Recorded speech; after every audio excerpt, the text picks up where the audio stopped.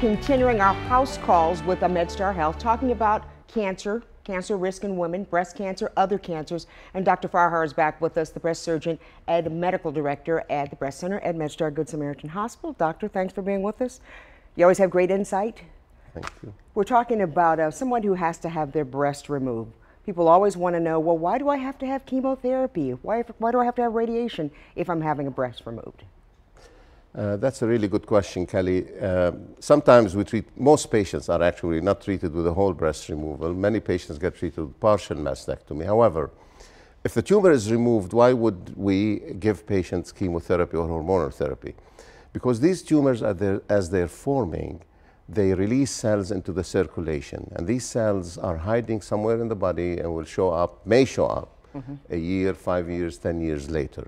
So these treatments are directed to kill these cells. The surgery itself will not get rid of them. That's where hormonal, chemo, and other treatments come into effect. Does everyone have to have chemotherapy? Not really. Actually, we've had a lot of decrease in the use of chemotherapy in the recent past. So patients who are triple negative or are HER2 positive will always benefit from chemotherapy. ER positive, estrogen receptor positive patients, these are the majority of patients. 70% of them don't need chemotherapy. We run specific tests on the tumors to make sure that they don't need the chemotherapy, and we save them from getting chemotherapy that's not effective for them. What is hormone therapy? Tell us what that is. So the estrogen receptor positive tumors live off estrogen. Estrogen is like a fertilizer for them. Depriving these cancer cells from the estrogen will kill them or will not allow them to grow. So patients will take pills, most often pills for 5 years, sometimes 10 years, and these either block the estrogen receptor, so the estrogen that their body produces is not effective anymore, or shut down the synthesis of estrogen, or damage the estrogen receptor so that the cells might die. Hormonal therapy reduces recurrences in half.